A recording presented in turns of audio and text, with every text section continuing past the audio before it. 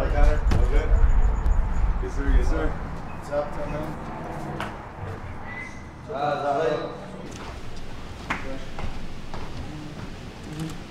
Sorry, he's looking, he's like, I know, I'm just gonna spar. Yeah.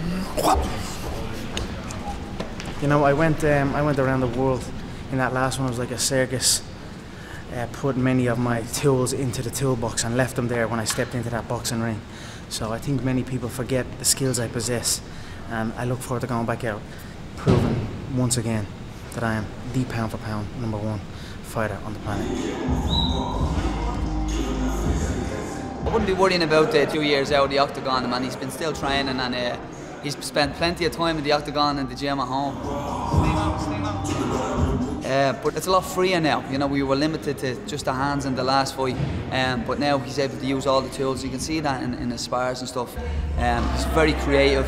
He's using all the weapons, and he looks phenomenal. So it's all looking good, man.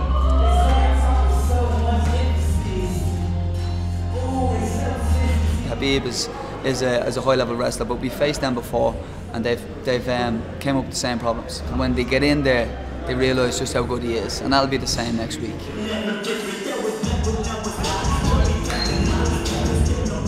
I see him as a dead man walking. He shit his jocks like he always does. It's nothing new. I'm gonna go in, smack him hard, rattle his head, and raise that gold once again.